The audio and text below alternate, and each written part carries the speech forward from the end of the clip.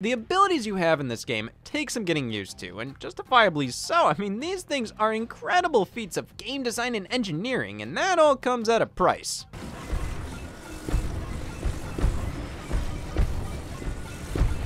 Strange product to offer, but to each their own. The Ultra Hand ability is ingenious, and a miracle it works as well as it does. Being able to grab and manipulate objects, sticking them together to other things to create whatever you can imagine, all without the game fucking exploding. That's a miracle, but it makes sense, because instead, it is I who explodes. Ultra Hand is so damn funky, man. Just trying to rotate an object exactly how you want is so hard to get used to, and when you stick an item together and want to unstick them, you have to wiggle the right stick. Why? I get you're trying to convey the feeling of actually unsticking something in real life, but there are a fair amount of buttons not being used when you have Ultra Hand enabled. Why can't I just hit one of those instead? And the act of sticking things together can be kind of finicky. Man, either I'm bad at this game, or this ability can be pretty clunky sometimes, and I'm bad at this game. But let's talk one of our other new abilities. Fuse. Much like how you can attach objects together with Ultra Hand, you can attach pretty much anything in your inventory together to create stronger items or give them different properties, which opens up so many doors. Let's attach something to an arrow. Why is this more cumbersome than my taxes? Which isn't saying much, but still. Fusing a material to an arrow you've drawn is done via this menu, which is just every single material you have in a single file line. It works, it's easy enough, but you collect hundreds of materials in this game, and there's so much empty space on the screen, you cannot tell me this was the best solution here. And you know what's crazy? This is one of the best ways Fuse is implemented. Because if we want to fuse our sword or shield with anything in our inventory, you can't do it like with arrows. No. You have to select the item in the pause menu, hold it, drop it in game, select Fuse on your ability wheel, and then combine it with what you're currently holding. Well, son of a bitch, I had an open 15 seconds in my schedule to fill in there. Thank you, Tears of the Kingdom. Why do I have to do all this? It should be as simple as selecting the item in your menu and hitting a fuse button. That's basically how it works for arrows. I get they want you to fuse with items on the fly when you find them in the world, and the ability works well in that scenario. But using it in menus with arrows without having to select the ability while not being able to use it in menus with everything else and needing to have fuse selected while doing it is inconsistent. It's clunky. I've lost many a material dropping it in the world to fuse with, and oh, it probably fell off this cliff. What else are cliffs for, right? Let's try this again. I want to fuse a rocket in my shield. There's an enemy nearby. Let me take care of that. Son of a bitch. Now these abilities are selected by holding down L to access this wheel containing all of these special little things we can do, like map. Damn, this game has abilities through the fucking roof. Did you hear what you can do in Tears of the Kingdom?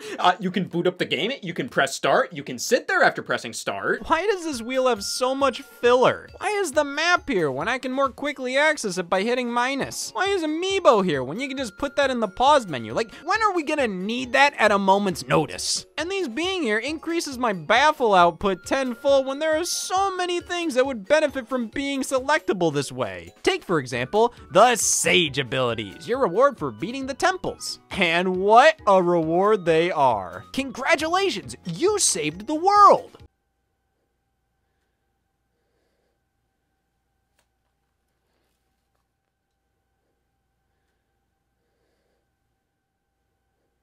This was cool. During my first temple, I found having a companion with a special ability to be really useful and wasn't looking forward to completing it and having to go back to how things were before. So to get the spirit of that companion as a reward and effectively having them by my side throughout the rest of the game was a treat. But then you get another, and another, and another. And when you have all of them following you around and they clog up the screen, it can be overwhelming, but that's not even the half of it. To use their abilities, you have to walk up to each of them manually and hit A, but since these are computer-controlled companions, sometimes they're not where you want them to be, or they're actively running away from you, or another one butts in front of the one you want and you activate the wrong ability. Having these guys follow you around and fight with you is nice. It makes the adventure feel less lonely, and their abilities can be very useful. But this is Clunk 101. Did you ever go to Clunk school? Open this jar.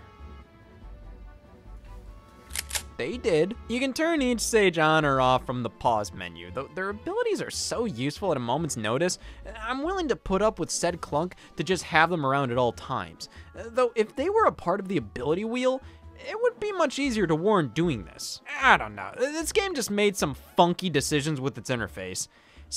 Speaking of which, spot the difference. Yeah, this one's on the left. After waiting over 6 years, I was definitely excited to see what Nintendo did to address many complaints and issues with Breath of the Wild while also improving the overall experience. Apparently the guy for that was out. Yeah, when I look back at the complaints I had and the complaints others had, Tears of the Kingdom doesn't really fix much of this. It's pretty much Breath of the Wild, warts and all, with a big fat layer of new stuff laid on top of it. The user interface looks identical, and while it's functional, I think a redesign would have gone a long way. We're already reusing so much from the previous game here, the least you could do is choose a different font. The inventory and map screens at least saw a few tweaks, but not enough to feel all that distinct or improved. In fact, the only thing I originally thought they changed was the color here. The graphics, practically identical. I mean, from a technical standpoint, yes, they've made improvements, and while there's impressive tech and hard work behind them, it's all pretty damn subtle in practice. Without looking up the dirty details, this looks the same. Speaking of looking the same, that was my problem with the shrines in Breath of the Wild. When you have 120 mini dungeons to complete and they all look identical, it can become a bit grating. And in Tears of the Kingdom, thankfully, they gave us new interior and exterior designs for the shrines. For this game, every shrine still looks the same. What a lineup! Weapon degradation, something complained about to no end previously. It's still here. Hell, it's even worse. Pretty much every sword you pick up now is rusted, meaning they last not. But this is to incentivize you to fuse your weapons to make them more durable, which in practice, I mean, sure it works, but when you have to give us pretty much nothing but rusted weapons on the surface to get us to do it, it doesn't end up feeling like it makes a huge difference to me. But you can also repair your weapons by going up to Octoroks, dropping your weapon, having them suck it up, spit it back out, it'll be brand new, and often have a status buff. And how did I learn to do this? I didn't! This is such a hidden feature. You would only discover it by accident on your own, and you can only do it once with each Octorok. So what, this solves everything? Well, head down to the depths. There, you can find non-rusted weapons, but goddamn, I gotta do all this to get more than 5 hits out of a sword?